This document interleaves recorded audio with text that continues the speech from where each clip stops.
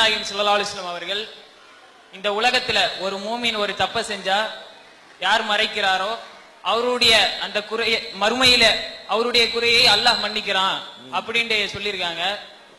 ஆனா சில பேர் பெண்கள் இடத்துல சிலுமிஷ வேலையை செய்யறாங்க, மேல பள்ளிவாசலுடைய சொத்தை எல்லாம் அபகரிக்கிறாங்க.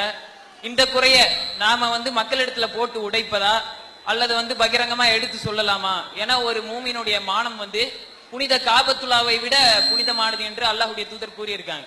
இதுக்கு இஸ்லாம் எந்த வழிமுறையை இந்த மானத்தை மறைக்க சொல்லுதா அல்லது போட்டு உடைக்க சொல்லுதான்றது தெரியணும். அஸ்ஸலாமு அலைக்கும். யார் ஒருத்தன் ஒரு முஸ்லிமுடைய ஒரு குறையை, துன்யாவில் உள்ள ஒரு குறையை மறைக்கிறானோ மறுமையில் அவனுடைய குறையை அல்லாஹ் மறைப்பான் அப்படின்ட்டு ஒரு ஹதீஸ் இருக்கிறது. நபி ஸல்லல்லாஹு அலைஹி வஸல்லம் சொல்லியிருக்கிறாங்க. இப்ப நம்ம கண்ணு முன்னாடி ஒருத்தர் தப்பு செய்யறார்.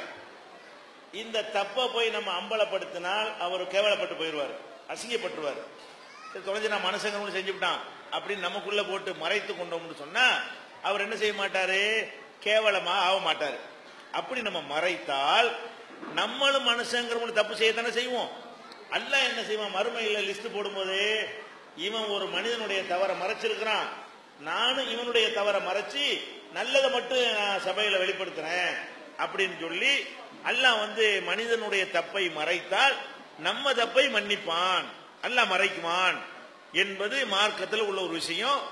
இது நம்ம எந்த தவறுகளை நீங்கள் கண்டாலும் ஒரு மனிதனை மானத்தோட விளையாடக்கூடிய வகையில அம்பலப்படுத்தக்கூடாது. இது ஒரு மார்க்கத்தில் உள்ள ஒரு விஷயம். அதே நேரத்தில் இதுக்கு சில கண்டிஷன்லாம் இருக்கிறது. இது பொதுவானது கிடையாது. எந்த மாதிரி குறைகளை நீங்கள் அம்பலப்படுத்தாமல் இருக்கலாம் என்று கேட்டால், அம்பலப்படுத்தாமல் இருந்தால் அதனால் யாருக்கும் எந்த பாதிப்பும் இல்லை, எந்த கேடும் இல்லை, அப்படியான ஒன்றா இருந்தா தான் என்ன செய்யணும், அம்பலப்படுத்தக்கூடாது. நான் ஒரு ஆள் என்ன செய்யறாரு, கத்தியை தீட்டிட்டு இருக்கிறாரு, நான் பார்த்துட்டேன். ஒரு ஆள்கிட்ட பேசுறாரு, எதுக்கு தீட்டுறேன்னு தெரியுமா, இந்த காதர் பாட்சாவை கொள்றதுக்கு தான் தீட்டுறேன்னு பேசுறாரு.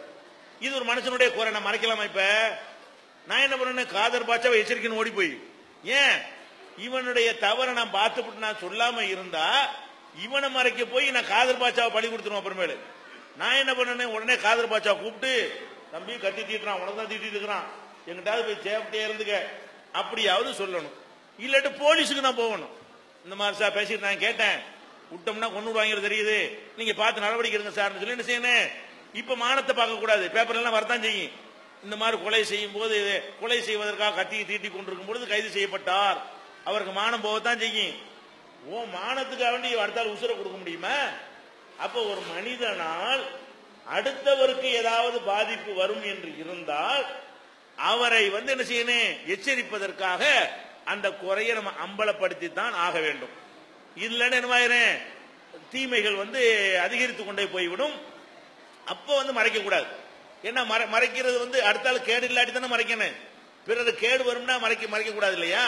அதே மாதிரி ஒரு ஆள் உங்களுக்கு நல்லா தெரியும், உங்களுக்கு நல்ல பழக்கமான ஒரு ஆள், அவர் குடிப்பார், ஆனா யாருக்கும் தெரியாது, உங்களுக்கு மட்டும் தான் தெரியும். நீங்க மட்டும் பார்த்திருக்கிறீங்க, அவர் குடிக்கிறேன்னு நினைச்சிருக்கிறீங்க, ஒரு 7-8 தடவை நீங்க பார்த்திருக்கிறீங்க, ஆள் குடிக்காருன்னு உங்களுக்கு தெரிகிறது. ஆனா ஊர் மக்கள்லாம் என்ன சொல்றாங்க, அவரை தங்க போகணுங்கிறாங்க, அப்படி நடிக்கிறார். அவர் குடிச்சு புட்டு குடிகாரர் இல்லைங்கிற மாதிரி வெளியே நடமாடுகிறாரு. உங்கள ஒரு ஆளுக்கு என்ன செய்ய குடிக்கிறது தெரிகிறது. அப்ப உங்க பக்கத்து வீட்டுக்காரர் உங்கள்ட்ட கேட்கிறாரு, தம்பி நான் என் பொண்ணு கேட்டு வந்திருக்கிறாரு, அவரு என் பொண்ணை கொடுக்கலான்னு இருக்கிறேன், கொடுக்கலாமான்னு கேட்கிறாரு. நீங்க இப்ப என்ன பண்ணணும், நல்லா கொடுங்கன்ற கூடாது. ஏன் கொடுத்தா அந்த பொண்ணு வாழ்க்கை வீடா போயிடும், குடிகாரன்னு தெரியுதுல்ல.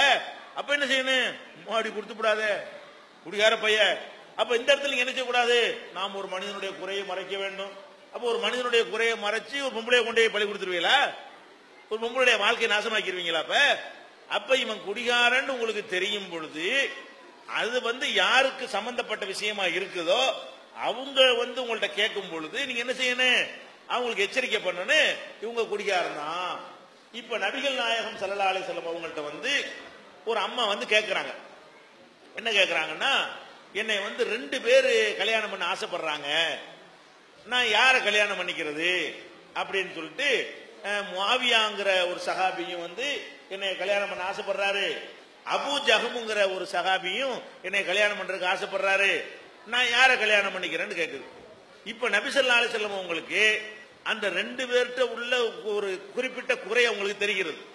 ஒரு ஆள் யாருன்னா சரியான கஞ்சர், ஒரு ஆள் யாரு காசை ரொம்ப செலவழிக்க மாட்டார், ரொம்ப கஞ்சத்தனம் பண்ணக்கூடியவர். இன்னொரு ஆள் யாருன்னா சரியான முரட்டுத்தனமான ஆளு, எதுக்கு இருந்தாலும் கை நீட்டிடுவார். அப்ப ரசூல் ஸல்லல்லாஹு அலைஹி வஸல்லம் என்ன சொல்றாங்க தெரியுமா, நீ கல்யாணம் பண்றதுக்கா கேட்கிற, இவர் மாவியா இருக்கிறாரு, அவர் அவர்கிட்ட காசு பணம் ஒண்ணும் கிடையாது, செலவுக்கு ஒண்ணு தரமாட்டாரு, நீ அதை யோசிக்க. அபூஜஹல் இருக்காரு, கைத்தறியை கீழே வைக்க மாட்டாரு, அது உதாரணம் அடிச்சுக்கிட்டே இருப்பாருங்கிறதுக்கு அந்த வார்த்தையை சொல்லுவாங்க. கைத்தறியை கீழே வைக்க மாட்டாரு அப்படின்னா என்ன அர்த்தம், எதுக்கு எடுத்தாலும் கையை நீட்டி போட்டு போட்டு தள்ளிடுவார் உன்னைய, நீ யோசிக்கமாங்கிறாங்க. இப்ப ரெண்டு பேருடைய குறை தானே இது, ரசூலுல்லாஹ் மறைக்கவா செஞ்சாங்க? இந்த பெண்ணுடைய வாழ்க்கை பிரச்சனை. அது யார கல்யாணம் பண்ணு கேட்கும் போது ரெண்டு பேரும் சூப்பர்னு சொல்லிடக்கூடாது. ரெண்டு பேர்கிட்ட உள்ள குறையை நம்ம சொல்லி, இவன் இந்த குறை இருக்கு, அவர் அந்த குறை இருக்கு, நீ எது இப்ப ரெண்டு வேணாம் விட்டுட்டு போ, அல்ல ரெண்டுல ஒண்ணு தேர்ந்தெடுத்துட்டு போ, ஆனா இந்த ரெண்டு குறை இருக்குது நீ பாத்துக்க, இது குறையத்தானே ரசூலுல்லாஹ் சொன்னாங்க. அப்ப அந்த குறைகளை வெளிப்படுத்தாமல் இருக்கிறதுங்கிறது ஒரு விஷயம் இருக்குது. பாதிக்கும் என்று சொன்னால் அப்ப என்ன செய்யணும், வெளிப்படுத்தி தீரணும், இல்லாட்டி நிறைய பேருக்கு கேடாயிருமே. ஒரு ஆள் குறைய மறைக்க போய் 9000 பேர் சந்தில் நின்றா அதே மாதிரி என்ன செய்யறாங்க. உதாரணத்துக்கு நான் சொல்றேன்னு வைங்களேன், ஒரு இயக்கத்து பேரை சொல்லியே சொல்றேன். இந்த ஜிகாது பண்ண போறேன்னு போனாங்கல்ல, என்ன கூட்டம், விடியல், இந்த கூட்டம் என்ன செய்யறாங்கன்னு கேட்டா, உதாரணத்துக்கு நான் சொல்றேன், ஃபித்ரான்னு சொல்லி ரமலான்ல வசூல் பண்றாங்க. ஃபித்ரா கொடுங்கன்னு என்ன செய்யறாங்க, வசூல் பண்றாங்க. ஃபித்ராண்டா என்ன, ஒரு குறிப்பிட்ட ஒரு தொகை 2.5 கிலோ அரிசியுடைய கணக்கு பண்ணி ஒரு ஆளுக்கு வாங்க வேண்டியது. இவங்க என்ன பண்றாங்கடா, ஏண்டதை கொடுங்க, 5 கொடுங்க, 3 கொடுங்க, எவ்வளவு ஃபித்ரான்னு சொல்லி வசூல் பண்றாங்க. மக்களுடைய அறியாமையை பயன்படுத்தி 5 கொடுங்க, 3 கொடுங்க, 4 கொடுங்க வாங்குறாங்க. சரி, வாங்குறாங்கல்ல, வாங்கின இந்த ரூபாய எந்த ஊர்லயாவது ஏழைகளுக்கு நாங்க இவ்வளவு ரூபாய் வாங்கணும், இந்த அருக்கு விநியோகிச்சிட்டோம் அப்படின்னு கொடுத்தாங்களா? ஃபித்ராங்கிறது வாங்குறதுக்கு மட்டும் உள்ளதா, கொடுக்கறதுக்கு உள்ளதா? கொடுக்கறதுக்கு உள்ளது. அப்ப இவர்கள் ஃபித்ரான் வசூல் பண்ணுவது மக்களுக்கு, ஏழை மக்களுடைய பெருநாள் சந்தோஷம் கொண்டாடுவதற்கு தரப்பட்ட தொகையை இவங்க வசூல் பண்ணி எடுத்துக் கொள்கிறார்கள், நல்லா தெரிகிறது. இதுவரைக்கும் கொடுத்தது கணக்கு காட்டினது கிடையாது. தௌஹீத் ஜமாத்துல கொடுக்கறோம்னு சொன்னா உணர்வுல போடுறோம், தலைமையில கொடுத்தது எவ்வளவு, கிளையில கொடுத்தது எவ்வளவு, இத்தனை பேருக்கு இன்னென்ன ரூபாய் மதிப்புடைய இன்னென்ன பொருள் கொடுத்தோம்னு கணக்கு போட்டு நில் பேலன்ஸ் காட்டுறோம். 60 லட்சம் ரூபாய் வருஷத்துக்கு கொடுக்குறோம், தலைமையில இருந்து மாத்திரம். நீங்க எல்லாம் வசூல் பண்றத சேர்த்தா 2 கோடி ரூபாய் வரும். அப்ப 2.5 கோடி ரூபாய் தமிழ்நாட்டில் ஃபித்ராங்கிற தர்மத்தை விநியோகம் பண்ணி கணக்கு வெளியிடுறோம். இவங்க இந்த மாதிரி பண்றாங்களே, இப்ப நாம என்ன செய்யணும், ஆஹா இது ஃபித்ரா மார்க்கு வணக்கம்ல, இதுல போட்டு விளையாடுறாங்களே, அவங்களுடைய குறைய மறைக்கவே நான் இருக்கிறத எடுத்து சொல்லணுமா? இப்ப எடுத்து சொல்லணும்ல, அதை சொல்றேன். எதுக்கு சொல்றேன், இவங்களுக்கு கொடுத்து விடாதீங்க, ஃபித்ரா கடமை நிறைவேறாது, ஏழைகளுக்கு போவாது, போனதை அவங்க நிரூபிக்கல, அது கணக்கு காட்டுறது கிடையாது, வேற என்னத்துக்கோ செலவு பண்ணிட்டு இருக்கிறாங்க, இப்படின்னு நம்ம எச்சரிக்கிறோம் என்று சொன்னால் இதுல குறைய மறைக்கிறன்னு பார்க்கணுமா, மக்களை எச்சரிக்கிறத பார்க்கணுமா? இதை எச்சரிக்கவில்லை என்று சொன்னால் இதே மாதிரி அடுத்த வருஷம் வாங்குவார்கள். அப்ப நம்ம அதை விடக்கூடாது, அது செய்யணுமா இல்லையா? அந்த மாதிரியான மக்களை பாதிக்கிற விஷயமாக இருந்தால் அதுகளை நம்ம அம்பலப்படுத்த தான் வேணும். உதாரணமா நம்ம ஹதீஸ் இருக்குல்ல, ஹதீஸ்ல சரியான ஹதீஸ் சிலது இருக்கிறது, பலவீனமான ஹதீஸ் சிலது இருக்கிறது. பலவீனமான ஹதீஸ்னா என்ன, அதை சொல்லக்கூடிய ஆளு சரியில்லைன்னு அர்த்தம். பலவீனமான ஹதீஸ்னா என்ன அர்த்தம், ரசூலுல்லாஹ் சொன்னாங்கன்னு அறிவிப்பார்ல, அவர் ஆள் சரியில்லாம இருந்தால் அந்த ஹதீஸை நம்ம பலவீனமான ஹதீஸ்னு சொல்லி தள்ளி விட்டுருவோம். இப்ப அந்த ஹதீஸ் பலவீனம்னு பேசும் பொழுது நம்ம யாரை பத்தி பேசுறோம், ஆளத்தானே பேசுறீங்க. இந்த ஹதீஸுடைய 4வது அறிவிப்பாளர் பொய்யரு, இந்த ஹதீஸுடைய 3வது அறிவிப்பாளர் மூல குழம்பி போனவர், இப்படின்னு சொல்லி அறிவிப்பாளர்களை பத்தி விமர்சனத்தை பண்ணித்தான் இந்த ஹதீஸ் தப்பு அப்படின்னு நம்ம சொல்றோம். இப்ப ஏன் இதை விமர்சிக்கிறோம், ஆளத்தானே விமர்சிக்கிறோம். 1200 வருஷத்துக்கு முந்தி வாழ்ந்த ஒரு ஆளை இன்னைக்கு உட்கார்ந்துட்டு அவரை பொய்யருங்கிறோம். ஏன் பொய்யருங்கிறோம், அவர் பொய்யர்னு சொல்லாட்டி ரசூலுல்லாஹ் பேர்ல இந்த செய்தி மக்கள்கிட்ட போயிடும். ரசூல் ஸல்லல்லாஹு அலைஹி வஸல்லம் சொல்லாத ஒரு செய்தி ரசூலுல்லாஹ் சொன்னதா போனா எல்லாரும் அமல் செய்ய ஆரம்பிச்சாங்கன்னா பொய்கள் அமலாகிவிடும்.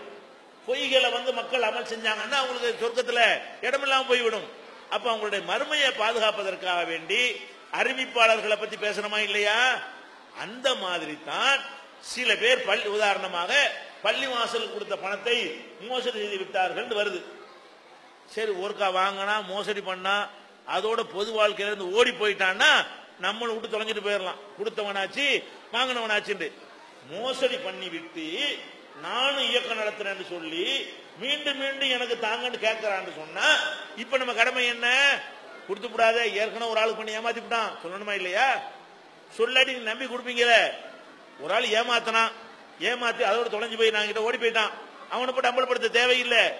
ஏமாத்தி விட்டு அதை மறைக்கிற மாதிரி திரும்ப முகம் காட்டுறான், திரும்ப வந்து நான் நல்லவங்கிறான், என்னை நம்பி தாங்கங்கிறான்.